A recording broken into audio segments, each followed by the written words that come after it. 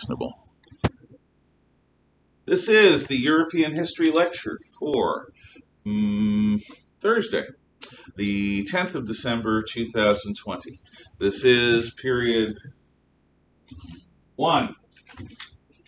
Now, where we left things was that the Janus-like, Harvey Dent, Two-Face-like French Revolution has the face of the very, very liberal, progressive, idealistic Declaration of the Rights of Man and Citizen, but it also has the dark side, the face of the Paris mob. And not only on the first Bastille Day, 14th July 1789, does this mob make its appearance. It makes its appearance again in 1791 when the fish ladies march on Versailles, capture the king, and kill all of his servants and guards. And later that year, when the September massacres are led by the Sans-Culottes. In both cases, the Paris mob came together spontaneously and did violence. And everyone in the revolution is aware of this potential for violence that exists in the largest city of the realm, which is now also the capital city once again. However, not everyone is horrified by this. Jean-Paul Marat is thrilled and excited for this. Marat is a doctor who came to Paris to make a living. But it didn't work out. And he ended up doing what a lot of people do in Paris and in video games. When I play any of the Elder Scrolls games, and I'm in a city, and I don't have any money, where do you sleep? Sleep in the sewers, because it's free. So, Marat, like many people in Paris who didn't have any money, slept in the sewers.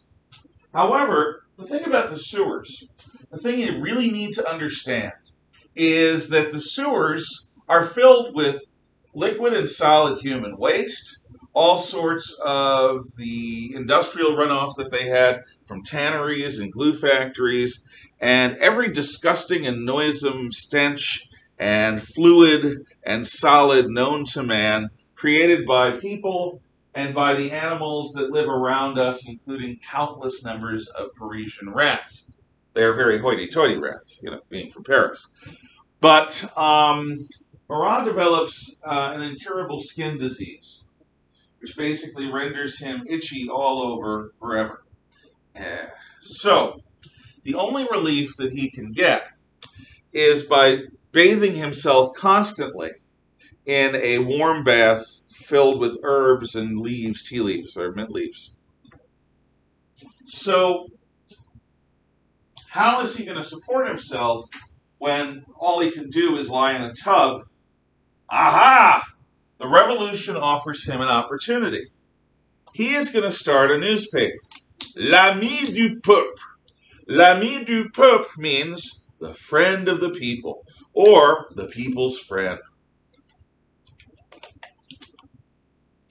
And Marat is going to be a rollicking success with L'Ami du Peuple because, gosh darn it, he understands the problems of revolution. He understands that in a revolution, it's not so much about what you don't do. It's about what you do. Sam? That's you. No. Of course, I know. It's the C thing. It's the C name. It's also because I'm trying to do two things at once, and I'm a little tired. I don't think there's anything here for you guys. I think you went through it pretty thoroughly the other day. So, the problem with the revolution is we have traitors all over the place. Traitors from within. These sneaky little jerks are acting like revolutionaries on the surface. Oh, liberté, égalité, fraternité. They're wearing the tricolor. The tricolor cockade is the white, red, and blue, or the blue. It's not red, white, and blue. It's blue, white, and red of the French Revolution. Blue and white are the colors of Paris. Blue and red are the colors of Paris, and white is the color of the Bourbon monarchy. So, they look like revolutionaries. They act like revolutionaries. They wear the revolutionary tricolor. They're not revolutionaries. They are sneaky, sneaky little treasonous jerks who are undermining the revolution at every opportunity. What we've got to do is we've got to identify these traitors. We've got to get rid of them. We've got to off them. There is one solution to all the problems we have. Heads, heads, and more heads, separated from their bodies. So, Marat's newspaper becomes famous for publishing lists of traitors' names, and if possible, what they did. You're smart people. Enough. Smart enough. What could go wrong in an environment like this, where if Marat says you're a traitor, people are going to come after you? What? False accusal, bribery, and basically killing people for political gain. Yeah, it makes the Salem witch hunts look like a well-run trial, set of trials. Basically, accusation equals conviction. All someone has to do is point you out as a traitor. And the revolutionary authorities are probably going to come for you. You'll have a show trial, a people's court, and not the people's court that you see on TV, a people's court that is revolutionary justice, which means that if you're not finding enough guilty people, you're just not working hard enough. And then there is the inevitable answer, which is you get introduced to Monsieur Guillotin's new invention. So, Marat is stoking the fires of mob violence. He is stoking the fires of revolution. He is publishing ever-increasing numbers of names, lists, and secret plots that people are revealing to him. They are unveiling to him. As a result of this, Marat is the hero of the mob. He is the patron saint of the crowd. Well, not all of France is loving what Paris is doing. And in Normandy, there is a woman named Charlotte Corday who's looking on with horror. So she decides she's going to do something about it. She goes to Paris. She goes to Marat's publishing house, where Marat stays. And Marat has an open door policy. Literally, doors are open. Anyone who wants to can come in and tell him information. And if he likes it, he'll publish it. So she gets in line and she sees him. She goes up to him. Marat's in his tub, of course. She takes out a stiletto and stabs him to death. She doesn't flee. She allows herself to be arrested. And in her trial, she says, with Marat dead, my country can return to normal. My country can return to sanity. She means that her country can return to a time when accusation didn't mean a death penalty, where mob violence didn't run everything. Well, she was executed with the guillotine. But what they did was they turned Marat into the martyr, the Jesus Christ of the Revolution. There's a famous painting by Jacques-Louis David, the great painter of the Revolution and of the neoclassical period. And it shows Marat reclining in his tub with his arm draped and his head to the side in precisely the pose of Jesus in a Pietà. If you'll remember the Pietas of Michelangelo, the statues, the subject matter is Mary, Mother of Christ, holding her dead son just after he's been taken from the cross. And there is a classic pose where the body of Christ is draped and his mother is sort of holding him from under one of his arms as best she can. Well, that is the pose of Marat. Instead of Mary, it is Marat's famous bathtub. Marat's funeral is held in a cathedral where they rip out the altar and replace it with Marat's tub. They take the names of streets and rename them from Rue de Saint-Germain, the road of Saint Germain, to Rue de Marat, the road of Marat, because Marat and others, but particularly Marat, he died for the people that he loved. The friend of the people has been silenced. Will the people let his mission go undone? No. Unfortunately, Charlotte Corday's assassination does not bring her country back to normal. It intensifies revolutionary zeal, revolutionary accusation, revolutionary violence. There is another region of France in the northwest, just south of Brittany, called the Vendée. The Vendée is a country area of forested hills and mountains. And the people there are loyal to their church and to their local nobles. The Vendée withdraws from the French Republic, from revolutionary France, and tries to have their own independent nation. From 1793 through 1799, for 6 bloody years, every Republican army that marches into the Vendée is slaughtered. The Vendéans maintain their region and their area. When Republicans march in, they surround them, they kill them, they ambush them, they misdirect them, they frustrate them. They fight a very successful war, both conventional and guerrilla. In other words, a war where armies fight one another, that's conventional, and a war where people dressed and acting like civilians suddenly come forward and attack and then melt back into the civil population.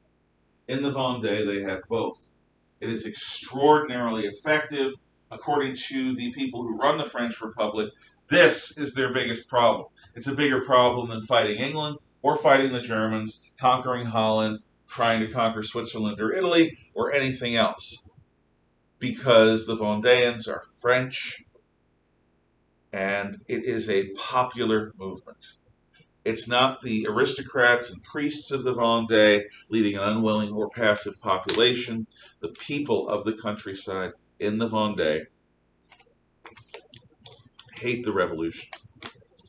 They hate what's being done.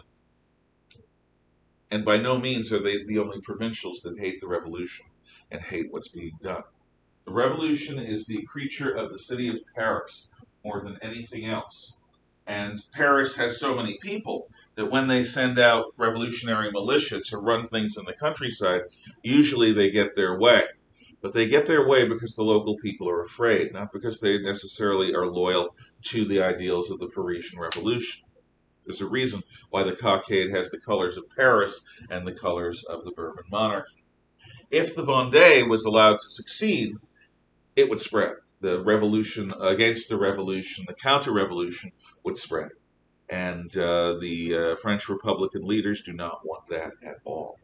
So the Vendée is going to be a running sore, a wound that does not scab over, a wound that does not stop bleeding, a wound that does not heal for 6 long, bloody years. Finally, when the armies of the Republic managed to overwhelm the Vendée with their numbers and their resources, what they do to end the war for once and all is illustrative. They get all of the key Vendéan prisoners, and they crowd them into 3 river barges, which they're going to use as prisons. They tow those river barges out to the middle of the river, and they fire cannon at them until they all sink. Anyone who manages to swim clear of the wreck gets shot from either shore. They kill them all. The Republic and the Vendée do not have mercy between one another and do not have quarter, and the war ends with the mass slaughter of the Vendéan rebel soldiers. Now, the leaders of the revolution are by no means monolithic. One of the first great divisions happens over the question of whether or not to execute the king. Those people who do not want to execute the king, who want to continue to try to work with him and have a constitutional monarchy like they had in Britain, gather at the Gironde Club, and they are called the Girondins. The Girondins oppose the execution of the king, and they are ultimately deemed traitors by the Jacobins. The Jacobins are for the execution of the king, and they gather at the Jacobin Salon, the Jacobin Club. And the Jacobins become the real leaders of the revolution. Robespierre famously says, with the king alive, there's always the hope in our enemies that we can return to normal, like Corday said. But with the king dead, we'll never go back. And that's what he wanted. The two great leaders of the Jacobin faction are Georges Danton and Maximilien Robespierre. Georges Danton, or George Danton, Georges Danton is a big, beefy, popular guy who is great at making speeches, and he is a man of the people. He goes out and he drinks, and he wenches, which is he sleeps with the ladies, and he is seen as a big, red-faced man who loves life. He's an intellectual, but he doesn't act like one. And he's the one that saves the revolution when the Duke of Brunswick's army is getting close. It is Danton's rousing speech that boldness, boldness, and more boldness, and the fatherland will be saved, and the revolution will be saved. And it's his armies that stand up at the Battle of Valmy and don't retreat. So Danton is not afraid to use violence. He says famously that revolutions are not made with rose water. Rose water is a form of cologne or perfume. Revolutions are made with blood. You got to be willing to have blood. Robespierre is his polar opposite. Robespierre is a petite man, everything perfectly in order, immaculate, always in these stylish suits. A famous tailor made Robespierre a suit with every button having a guillotine on it. It was his favorite suit. He loved it. Robespierre was a lawyer, bespectacled, wore glasses, little guy, not a dwarf, just very petite man. And his approach was not warm and emotional like Danton's. His approach to everything is cold and precise. Danton is sort of like a barroom brawler. Robespierre is like a surgeon.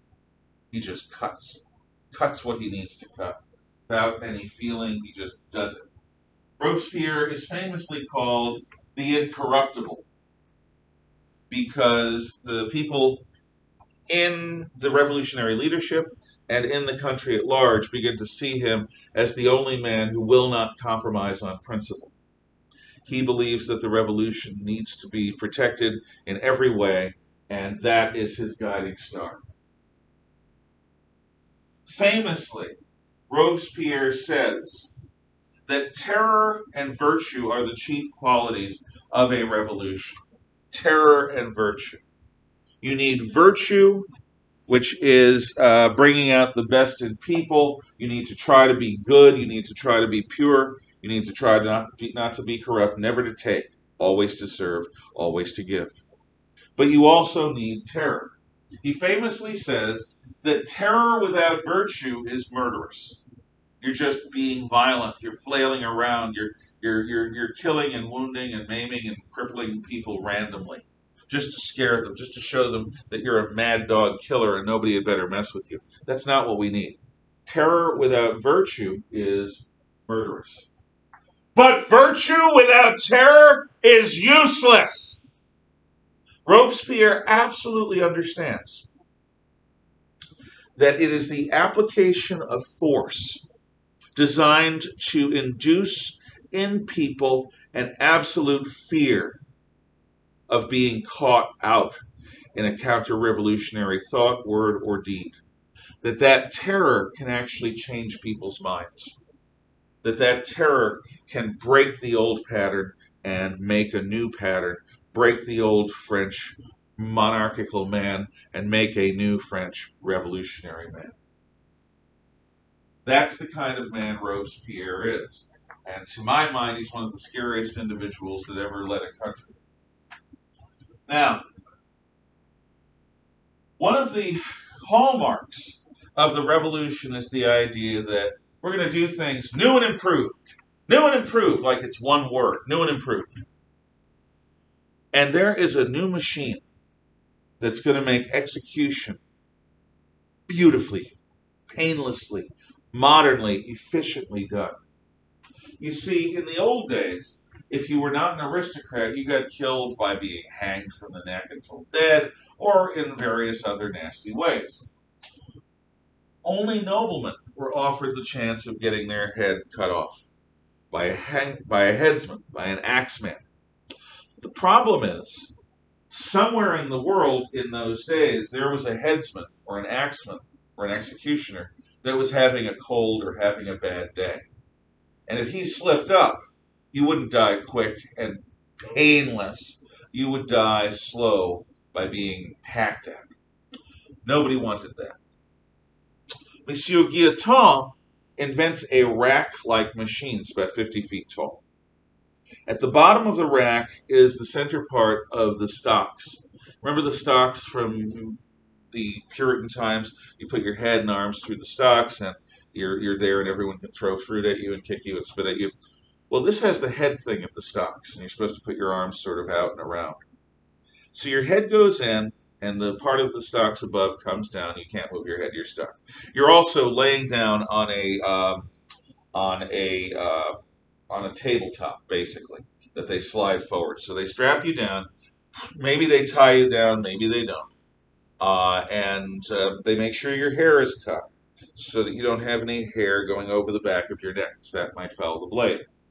Then they roll you forward, open up the stocks, your head goes in, they close the stocks. There you are, laying down on a mobile tabletop with your head through the stocks.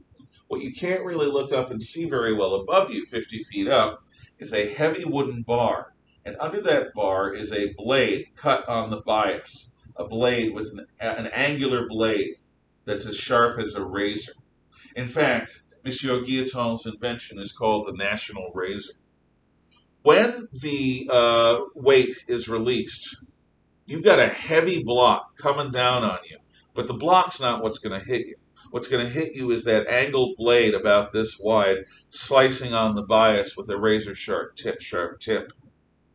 You're dead before you know it. Your head is flying through the air into a basket, and your body is probably still going to be making noise. And there are reports of people trying to move their lips, trying to talk, and trying to do things 10, 20, 30 seconds after they were executed, because they're dead, but they just haven't figured it out yet.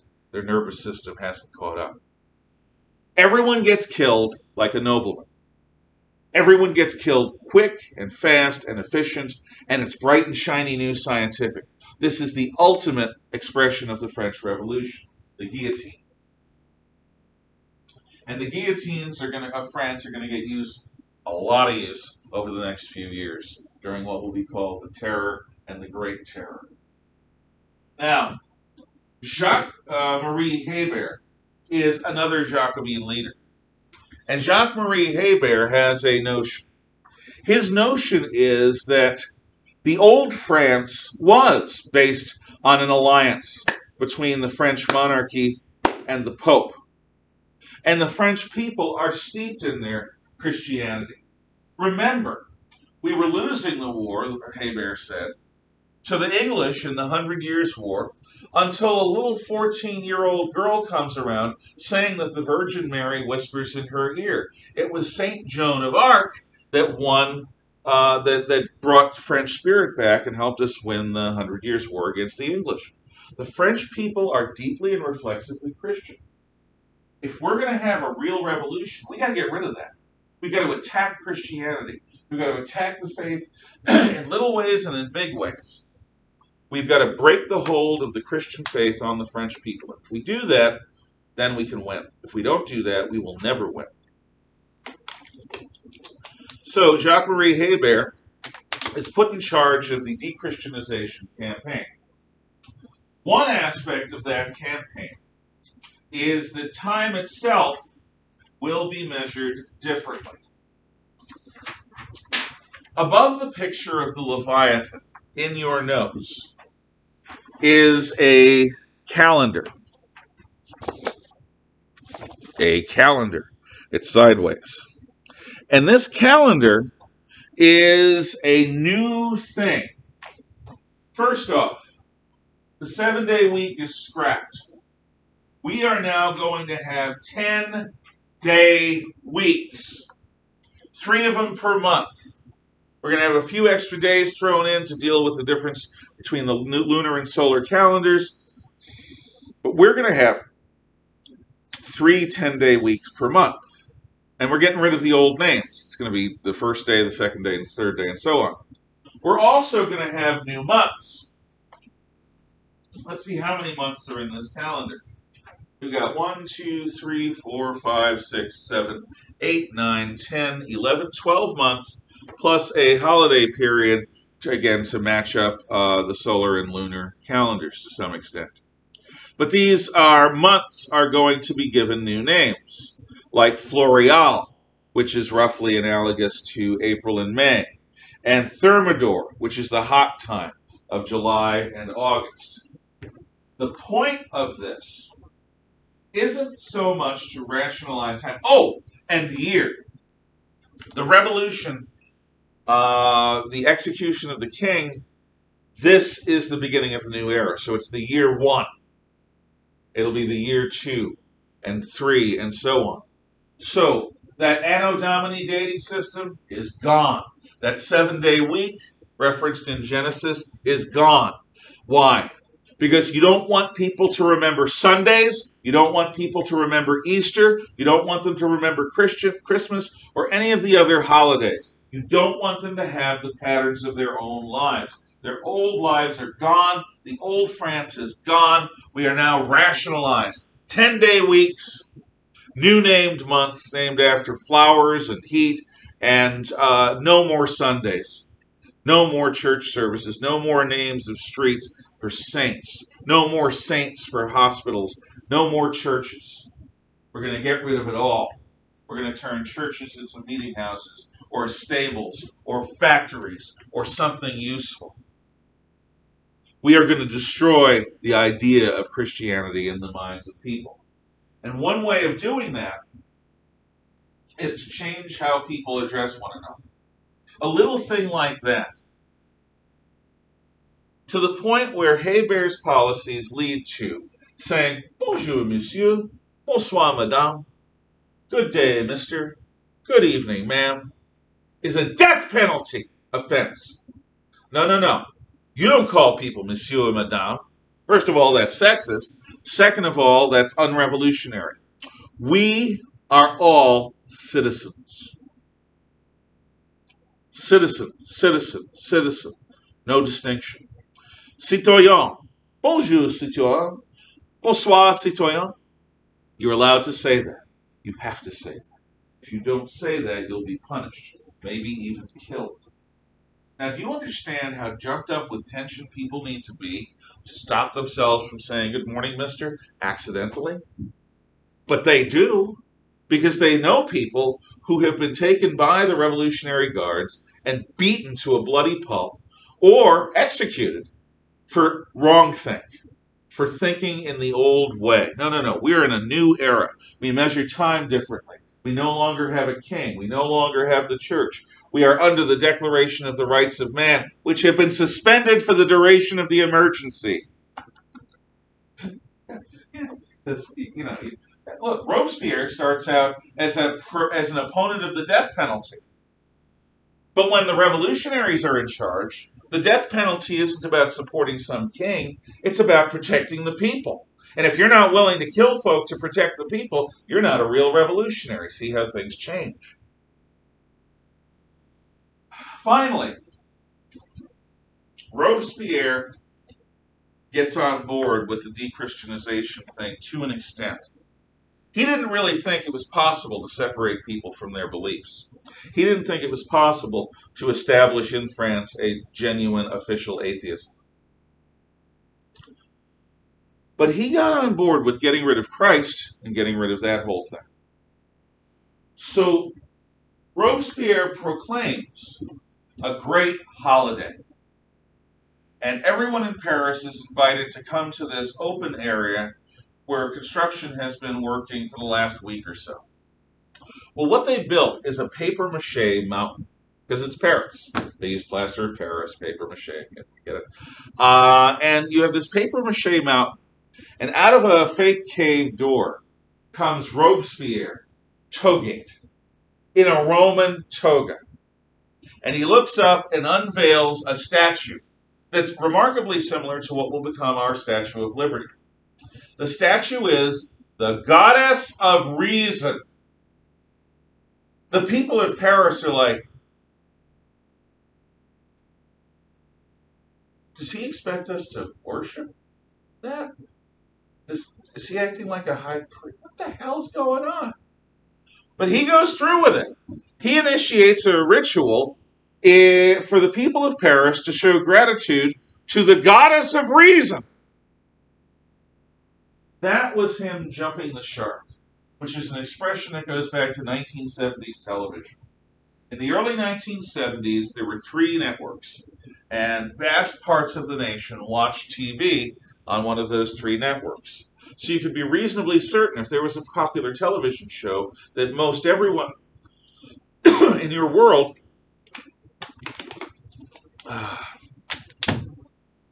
would watch. And one of the most popular shows of that era was a show harkening back to the good old days of the 1950s called Happy Days. And on that show, there was a character who was the apotheosis of cool, whose name was Fonzie. He wore a leather jacket, he had a white hat, he had cigarettes under his shoulder, under his sleeves for a while, and then smoking became bad. So he was the epitome of cool for a vast chunk of the American people, and Happy Days was a ritual that people did every week. They watched for a half hour, they laughed, and they talked about it the next day at school or at work. Well, the intense popularity of anything like this is going to wear off after a while. But to prevent this, the show was trying to become more edgy and more extreme and push the envelope. So they changed a few characters, and finally, they had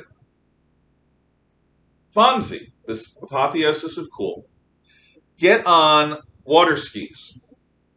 And he was pulled along with water skis and swim trunks and his signature leather jacket, of course, because he's not Fonzie without the leather jacket. And the boat pulls him past a shark tank, and he jumps over, there's a ramp, and he goes up with water skis, and he jumps the shark. And that is the moment where most people who remember these things or who research them say that Happy Days died. It was going one step too far into the ridiculous. How does a cool 50s biker guy gain face by water skiing over a shark in a leather jacket? It was stupid. And it was the end of Happy Days as a genuinely popular thing. So, Robespierre sort of jumps the shark with his Goddess of Reason. Yeah. I do find it quite ironic that he's the amount of reason that you would have to lack in order to make that an actual thing. Well, his idea was this. Robespierre argued that Hebert is wrong. Robespierre does not think that the average person can be an atheist. They'd go crazy. They'd kill themselves. Life without God is pretty darn hopeless. You know, you live for a while and then you die. It's not a very appealing way to live. And Robespierre understands further that most Frenchmen are not intellectuals. He's an intellectual. He thinks he can live in a world where God is, maybe a creator without, or maybe there is no God. But he's an intellectual. But the common people who he purports to serve are a bunch of superstitious, ignorant rubes. And they need to believe in something. He doesn't want them to believe in the old church. He and Hebert agree on that. But he doesn't believe that they can be without religion. So what he's trying to do is create a religion that suits the revolution, a revolutionary religion. And he believes that because people have a need to believe in something, they'll buy it. Yeah, you're right. The Goddess of Reason is rather unreasonable. But it's easy to say now because you're not there in the moment with Robespierre and all the excitement. Things get more intense. And Robespierre convinces the National Assembly, by any other name, to institute the terror. The terror is going to cleanse society and purge it of all its enemies. We don't have Marat anymore, but the terror is going to make France a genuinely revolutionary place in thought, in word, in deed. The National Assembly gives over power to an executive committee called, oh, you're going to love this, the Committee of Public Safety. Talk about euphemisms. I hate euphemisms. You will learn how much I hate euphemisms when we start talking about the Nazis and the final solution to the Jewish question. Sounds like a geometry program. No, it's the genocide of an entire race of people. The Committee of Public Safety. They run the terror. They come up with the death lists. They make sure the guillotines run effectively. They look into everyone's lives. And Robespierre, the incorruptible, runs the Committee of Public Safety. So, the terror intensifies, and you start having several people executed every week, regular. This is like the Aztec human sacrifices to keep time going. This shows the people that revolutionary justice is there. And this is also done. Guillotines are set up in every town square around France. And the local militia are tasked with finding traitors and feeding the guillotine in increasing numbers. And then, the Great Terror, where you now have not a few or a dozen people a week, but several dozen people, even 100 or more people every week. What is he guilty of? He said, Monsieur. What is he guilty of? He didn't cheer vigorously enough during our revolutionary speech. What did he say? He made a joke about Robespierre and his guillotine buttons. Anything could be caused to be put on a death list, and the government would execute. The Great Terror was not a reasonable response to actual counter-revolution. It was a designed psychological weapon. Robespierre wanted to break down, in basic training in the military, there's a reason why everyone gets their hair cut short, and up until now anyway, why it was a really harsh experience. You know, the NCOs, the drill sergeants would team up on you in a shark attack, and there's nothing you could do right, and basically for weeks you don't get enough sleep, you're working your butt off, you are constantly being criticized, everything that you do is wrong. It's designed to break you down. The individual that walked in, a civilian, is going to be destroyed. In his place is going to be built a soldier, a sailor, an airman, a marine, or a coastie. Now, it'll still be you, but it'll be you with discipline. It'll be you with toughness, mental and physical. It'll be you capable of walking into combat because you've been through training. And training in its own way is a preparation for combat. That's why it's so harsh. Robespierre wants to do that to the entire French nation, to break down the old people. The old ways of thinking, the ideas of Christian mercy and of good manners and of aristocracy and of the and all just everything. And get everyone so traumatized that the old person in them dies, and then a new person can be rebuilt in their place, programmed by the revolution. By the way, every social revolution since the French Revolution follows this pattern of terror and great terror, of breaking down the old personality and trying to rebuild a new person. The Russians in the Cold War called it the new Soviet man. They wanted to build new Soviet men, people without greed. So, the Committee of Public Safety turns up the heat, and now we are in the month of Thermidor, year 2. Robespierre is on top of the world. People are dying. Even Georges Danton, who saved the revolution, is accused of not being fervent enough in his zeal. And if Danton can be killed, anyone can be killed. And Robespierre does this. Danton's famous last words are, "The only regret I have is that I'm going before that rat Robespierre." One day, Robespierre walks into the Committee of Public Safety. The people who were talking are quiet. And he says, "You won't believe what I've found. I have a list of revolutionaries at the top levels who are really traitors to the Republic. This list is going to blow you away. It's going to knock your socks off." And of course, people look up because we're at the top of revolution. Who's on the list? You know what? I'll tell you tomorrow. In the meantime, I'm not gonna tell you. Slam, and he leaves. I don't know why a person would do that in a regime that's killing people by the thousands, but he does. What do you think the Committee of Public Safety did the moment Robespierre left? Yeah? Plot to kill him. Oh, yeah. No, he's got to die. He's got to die right now, because what he's just implied is that several people on this committee are on this list. He has implied that he's going to kill us. Now, I don't think Robespierre thought this one through. I think he was power drunk and he got lazy. And he was trying to build theatrical tension or something. I'm not going to tell you, slam. Oh, no. They ordered his arrest immediately. He was arrested that afternoon. That night, somebody smuggled him a pistol and he tried shooting his head off. He ended up blowing his jaw off. So the man who killed more people with his mouth, with his words and speeches, than anyone in the French Revolution, couldn't speak in his last few hours. He had this shattered jaw and he was bleeding and bandaged, and it was agony. And then they take him out to the guillotine. They cut his hair off before they do, and Robespierre is killed. Wouldn't you know it? The terror ends. The Committee of Public Safety steps back. And a new, more conservative, less revolutionary government is set up. It's called the Directory. The Directory. The Directory.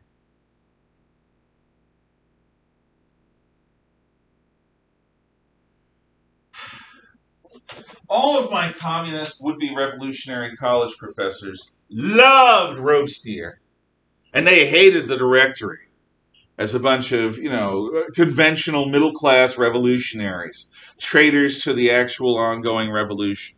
Because my brilliant and well-intentioned college professors loved the terror. They believed that Robespierre could, by government power, shatter the old human nature and replace it with a better, improved human nature. I don't know why. I honestly do not know why theoretical intellectuals are credulous towards this stuff.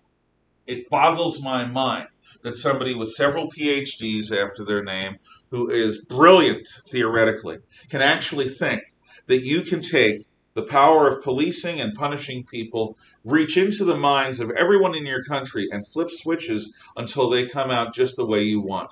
You're programmed robots and drones. But they believe it. And every single social revolution tries this. They absolutely do. And if you don't think that the politically correct cancel culture movement is about that here in this country, think about it. Think about it. Oh, you're afraid to say anything because you might offend someone. You're afraid to say anything because somebody might call you a racist or a sexist or a homophobe or a misogynist. You can't say Merry Christmas because you might offend an atheist or a Muslim. You can't be free to speak. You can't be free to express yourself. You can't be free to support a political point of view that isn't the popular one among the lefties. Otherwise, the Twitter mob will come after you. If you're an adult, they'll come after your job. They'll come after your friends. They'll come after your family. They'll come after anyone who would defend you, so that you end up being isolated and alone and punished. Why? Because you are guilty of the wrong thing. That sort of nonsense happens now. And if you're going to college, get ready for it, because they will try it on you. I've been a teacher a long time, and I can tell you one of the worst parts of my job is, since I am preparing people for college, I know how college has changed. I know what college is. Most colleges betray their educational role. They betray the trust of families and students. Instead of teaching people how to think, they teach them what to think, and they punish anyone who doesn't think like they do. Not only can you go into a history class and get a failing grade because you don't agree with the professor's point of view, but you can end up getting mobbed by other students while the professor looks on and smiles. I'm not joking. These things happen. They've happened to people I know. This sort of revolutionary reprogramming comes from the Jacobins and comes from Robespierre and is perfected by Karl Marx. But according to a lot of the historians and students of the French Revolution, the real revolutionary radical phase ends with Thermidor Year 2, which is also July 1795, and a new stage is set, a stage that's going to be occupied by a dictator, Napoleon Bonaparte. The French Revolution is Julius Caesar, only different and worse. And that will be for a future lesson. Also, I would expect there to be a major exam towards the middle to the end of next week on Unit 2. We'll be done by then. Thank you for your attention and for you at home, and have a good day.